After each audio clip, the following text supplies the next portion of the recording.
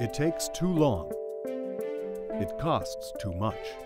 And at stake are the health outcomes and quality of life of thousands of patients with deadly and debilitating diseases.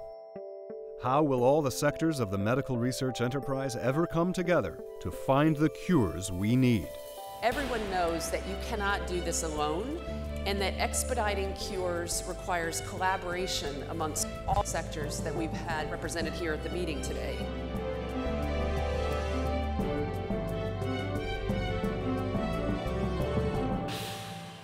Building on the inaugural success of our 2009 meeting, FasterCures once again assembles the visionaries and practitioners who can bridge the chasm between microscope and marketplace.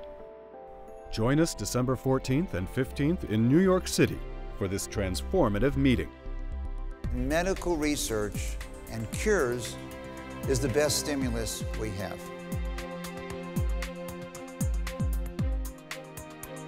This will be a real catalyst for getting projects done and getting cures advanced. From the perspective of industry, we realize that we cannot achieve what we need to achieve by ourselves, and we're very focused on outward relationships, whether it be academia, other kinds of alliances, even competitors.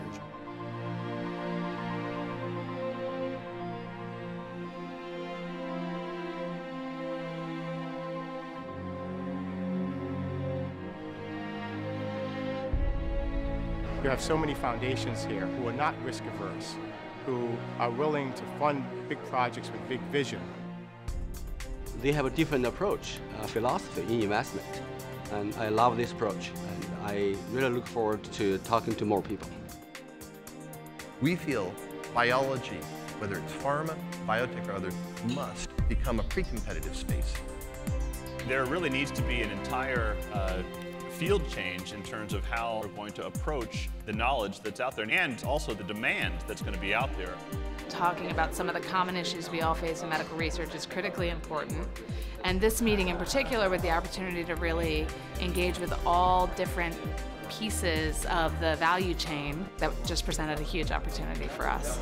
In the end, it's going to be what cures are we able to bring forward with our role, and how are patients doing better than they were doing before. Be part of an effort that brings together people with the expertise, experience, and creativity needed to transform the medical research system.